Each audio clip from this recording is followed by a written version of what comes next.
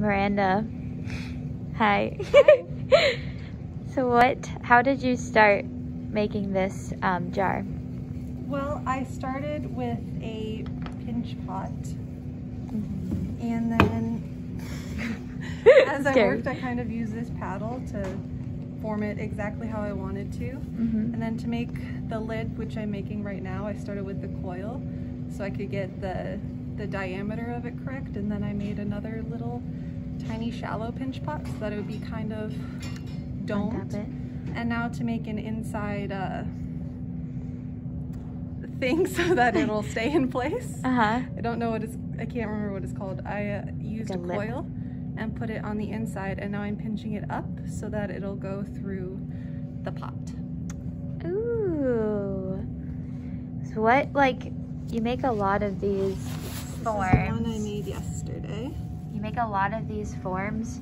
What inspires you to make like these kind of forms? I like how organic they look, but I like that they look clean, sort of like they're wheel thrown. But I like the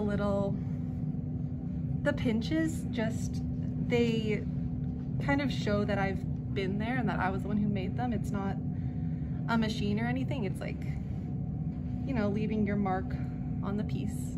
So I guess that's kind of why I like to use the pinching process. Yeah, well, good. Thank you. All right, Bella, what are you doing? Making my plates. So what did you do first? So I hated that we were recycling, or throwing away really, all of these paper plates at the UC after everybody got their snack or whatever.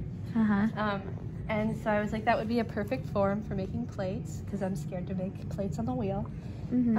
So then I started doing some slab work, and I realized that if you just push it in there,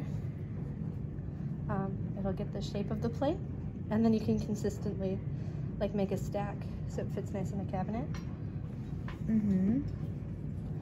So from here, I'll go through with a rib and some water usually, and I just kind of smooth the surface till I'm happy with what I want.